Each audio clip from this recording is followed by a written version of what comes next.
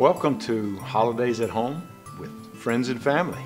We are here today to help you select your wines for your holiday dinners.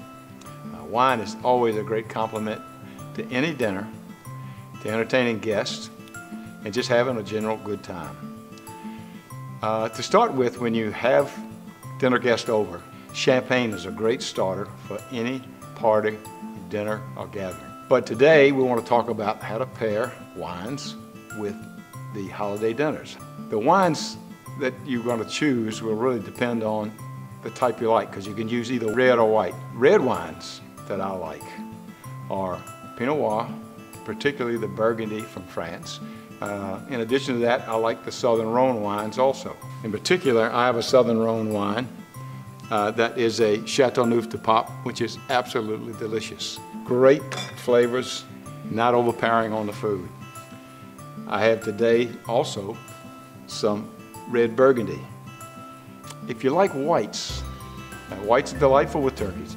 You can have Viognier, you can have Chardonnay, and I prefer Bourgogne Blanc, which is a white Chardonnay from the Burgundy region. And I brought with me another white, which is a Picpoul Panay. It is delightful, it's inexpensive, it goes great with oysters, turkey.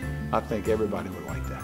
What I'd like to do is show you that the color of this particular red Burgundy Pinot Noir that I have chosen today.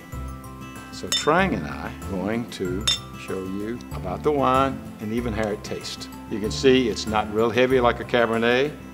It is sort of ruby red, not dark. It has a very good nose. Trang, what do you smell on the nose? I don't know. Okay. It's delightfully a little minerals and maybe a little strawberry in there. It blends very well with the turkeys. And the alcohol content is usually in the 13 to 14% range and does not overpower anything. So, happy holidays to you and your friends. Cheers. Delicious, Bob. Good. Glad you like that.